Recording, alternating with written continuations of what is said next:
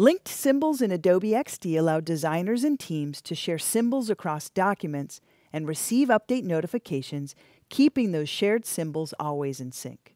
This powerful feature has a really elegant user experience that's worth taking a detailed look at. Let's dive into it together. I'm here in Adobe XD, and I have a set of icons I'm working with.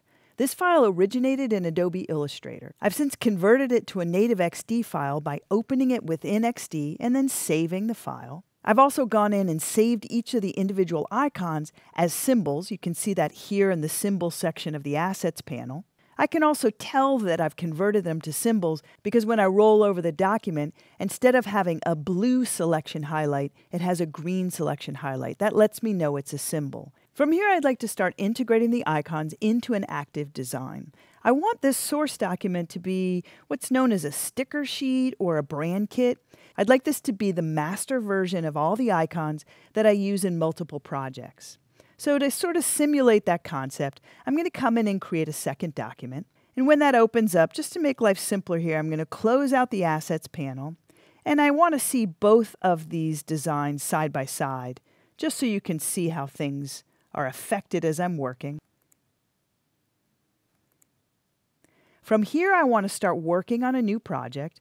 And to do that, I'll bring over some of the symbols that are here in my source design. So I'll switch back to the source document. I'll click here on one of the symbols, and I'll pull down on File to copy it to the clipboard. And then I'll swing back over to my second window, and I'm going to paste it on the canvas. So I'll click here and select Paste.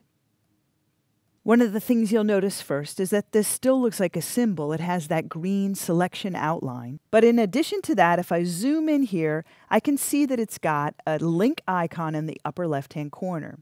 This lets me know that this icon in this project is linked to another document that also has the same icon. I'm going to go a little bit further by copying a few more of these symbols to the clipboard, switching over to that other document and pasting them onto the canvas. From here, let's assume that some time has gone by and I've continued to use these source icons in individual projects. I then go back and decide I want to change the source symbol set in some manner. So I'll switch back over to that source icon set. And let's say I decide to change a color that occurs throughout many of the icons. I'll come to this shade of blue that I extracted originally from the icon set, and I'm going to change it to a lovely shade of pink. So changing quite a few of those icons. I'll pull down under File to go ahead and save those changes. And now when I switch over to my working icon set, I get a few indications that let me know that changes have occurred.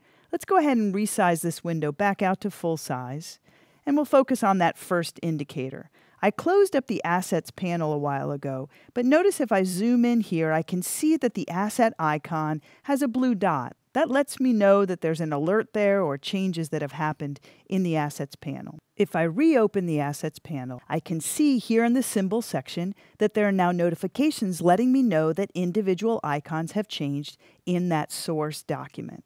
If I roll over the notification, I get a quick preview to the left there of the change that I made. I also get a tooltip that lets me know the time that the change might have been made and the source document associated with that change.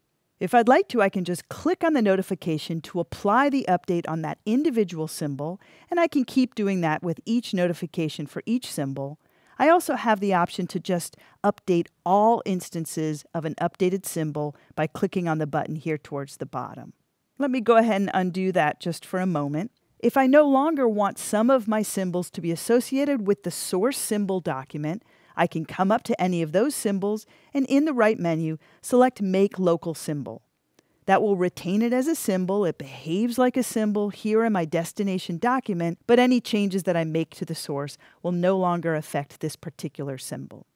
One last point, if I were to rename or delete the source file, I'll get an indication with a red icon here that the connection has been lost. I can then browse for the new file location, or if it's been renamed, just point to that new file.